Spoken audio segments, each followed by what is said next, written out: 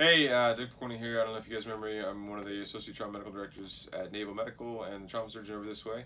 Again, echoing Dr. Brink from the other presentation, thank you for all you guys do. Talking about whole blood real quick. So whole blood's going well. It's starting, it had a rough start. We all know it had a rough start, but it's starting to pick up again. About a dozen transfusions that have gone fairly well with really good outcomes.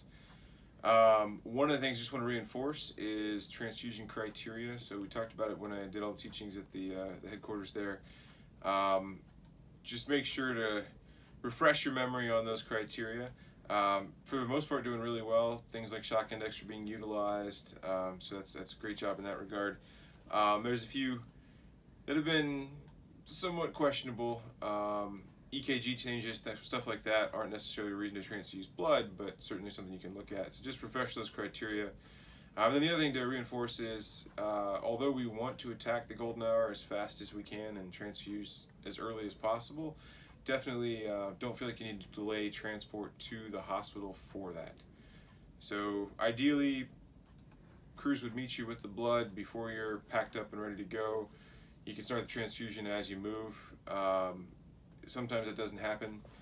Rendezvous in transit is also an option. You can stop briefly, someone jumps in. The supervisor can help out with hooking up the transfusion as you move, but definitely don't feel like you need to delay just to get blood, because oftentimes you're going to get here either before the unit finishes, or that delay time might have been the equivalent of the drive. So doing well overall though. Again, we've had really good outcomes with the whole blood. The 12 patients who received it have all gone on to get out of the hospital. No mortalities so far.